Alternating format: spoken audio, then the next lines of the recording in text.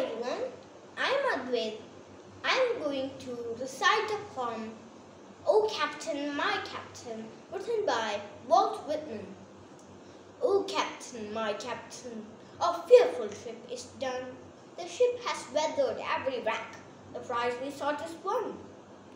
The port is near, the bells are here, people all exulting, while follow eyes steady keel, vessel grim and daring. Oh, heart, heart, heart, oh, the bleeding drops of red, where on the deck my captain lies fallen cold and dead. Oh, captain, my captain, rise up and hear the bells. For you the flag is flung, for you the bugle trills, for you bouquets and ribbon wreaths, for you the shores are crowding, for you they call the swaying mass, their eager faces turning. Here, captain, dear father, you have fallen cold and dead.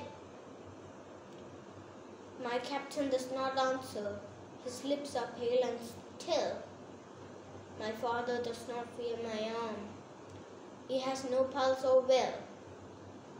The ship is anchored safe and sound, its voyage closed and done.